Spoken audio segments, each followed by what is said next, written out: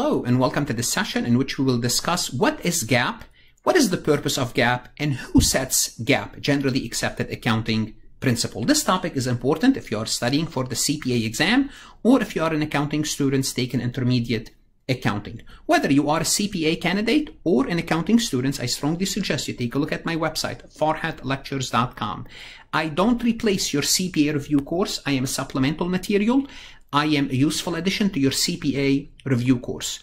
So I can explain the material differently, which in turn will help you with your CPA preparation, which in turn will help you to pass your CPA exam. Your risk is to try me for 1 month. Your potential gain is passing your CPA exam. And if not for anything, take a look at my website to find out how well your university is doing on the CPA exam. I do have resources for other accounting courses, intermediate accounting, governmental accounting, basic accounting, so on and so forth. I have resources for your CPA exam organized by your review course. I also have the AI CPA previously released question. I strongly suggest you take a look at my website. Also connect with me on LinkedIn if you haven't done so. Like this recording, share it with others, connect with me on Instagram, Facebook, Twitter, and Reddit.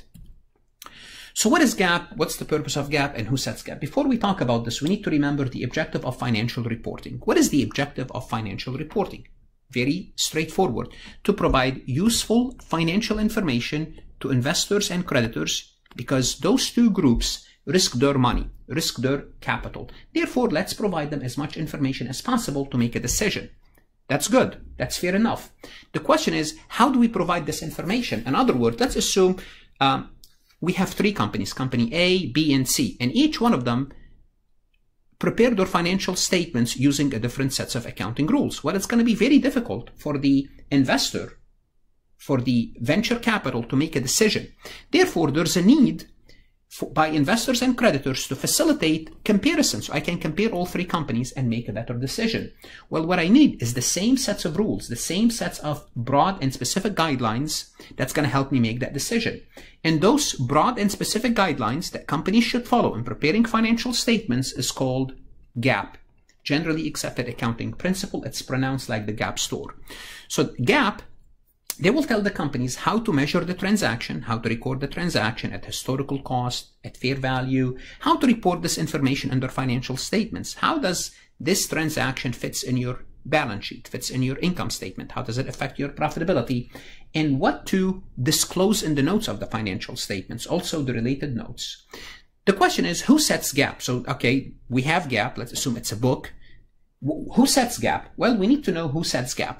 Who sets accounting standard? Let's talk about in general or in theory. In theory, Congress can set accounting standard, but usually they don't do that. So who really sets accounting standard? Well, Congress technically delegated this process to an organization called the SEC. Now we need to talk a little bit about the SEC. What is the SEC? When was the SEC born? Well, the SEC was born as a result of the stock market crash. Well, the stock market crash was the result of misleading and insufficient financial information provided to the investors. So back in the 1920s, investors were investing money in companies that it did not really exist, and if it existed, it wasn't doing as well as it was claiming to be doing. So the SEC said, you know what, the Congress said, let's create an organization to restore the confidence in the stock market so people will invest again in the stock market. So in response, the SEC was born to restore investor confidence. This is the SEC role, is to kind of basically oversees the financial market. There are 2 important acts in the SEC, especially when the SEC was actually created, and to restore the confidence, and those are the 1933 Securities Act and the 1934 Exchange Act. Let's talk about the 1933 Securities Act. The 1933 sets the accounting rules and disclosure for IPOs. IPOs are initial public offering for stocks and bonds. It's when the company is selling stocks and bonds for the first time. That's a dangerous process. The investors don't know anything about this company. It's a new company and they're asking you for money. Well, guess what? The SEC said you have to disclose certain information. Now this topic, the SEC 1933 and 1934, it's covered in your auditing exam, it's covered in your BEC exam, and I believe it's covered also in REG under business law. So you need to know a little bit about the SEC for each CPA exam, and it's also covered on FAR a little bit. But all you need to know for intermediate accounting is The 1933 oversees the initial public offering. And that's important because there's not much known about the company before this process. The 1934 Securities Exchange Act. Notice the word exchange. It's when investors are exchanging their stocks, buying and selling their stocks. It's a secondary market. It's no longer the company going from initial public offering to the public. Now the public is exchanging stocks among themselves.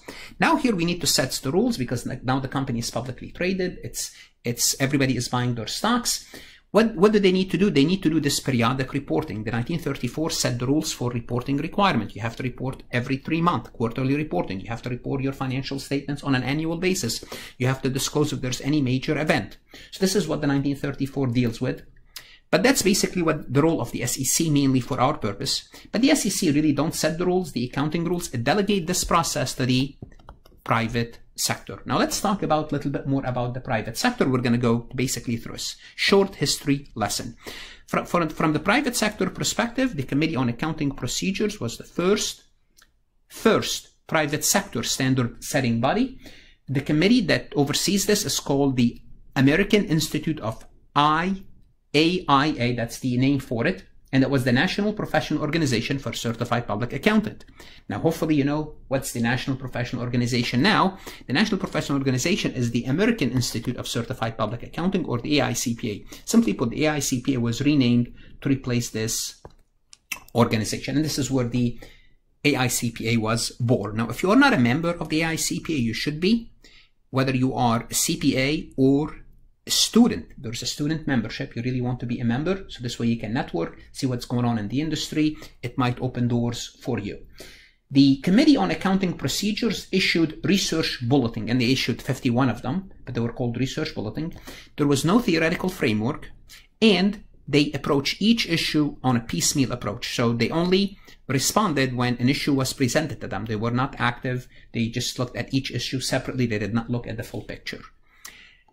The CAP was replaced by the Accounting Principle Board. The Accounting Principle Board, they issued opinions, okay? And the reason I'm emphasizing those two words, research bulletin and opinion, because on the CPA exam, who knows, you may get a question about this topic, or on my exam, you may get a question about this topic, right?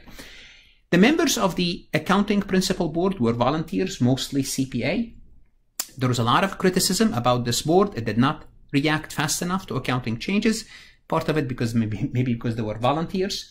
It was also charged with favoring public accounting interests. Again, could be because they are mostly CPAs, and they excluded other interested groups like government, educators, analysts, the private sector. And it did not have a theoretical framework. So APB was eventually replaced by FASB, and this is what we have now in 1973. So APB went from 1959 to 1973. In 1973, till the present, we have FASB. Now, you need to know a thing or two about FASB. In response to the criticism, obviously, of the previous committees, it represents the various constituencies, such as auditing profession, profit-oriented companies, accounting educators, financial analysts, government. So it's more inclusive.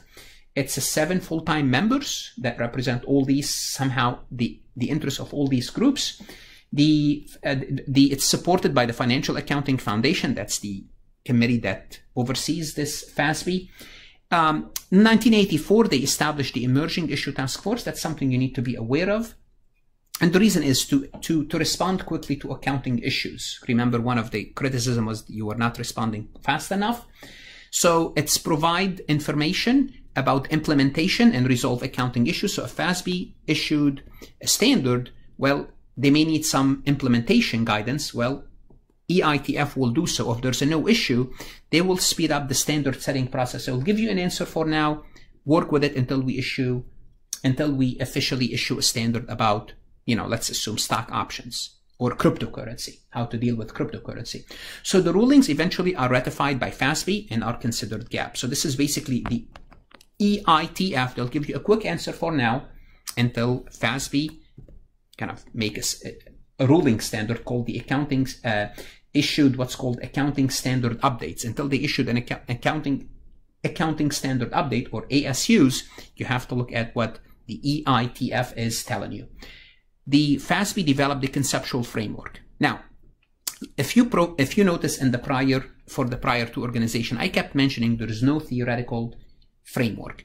Well, FASB did develop a theoretical framework called the conceptual framework. It's not part of GAAP, and we're going to talk about the conceptual framework much more in details in the next session. But you need to understand that the conceptual framework is the theoretical framework for GAAP. Okay, now we have a theoretical framework, and don't worry, we'll talk about this a little bit more in details. So FASB, as I told you earlier, it issues Accounting Standard Update, or ASU. So this is when the ruling is final.